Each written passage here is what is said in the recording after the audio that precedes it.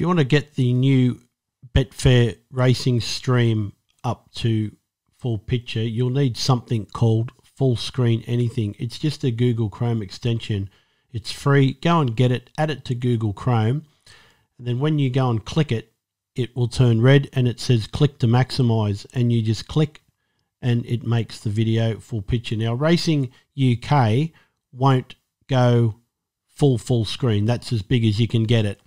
The ones on Sky Racing will go proper full screen for you, so that's as good as you can get it. So it's just Full Screen Anything. Add the extension to Google Chrome.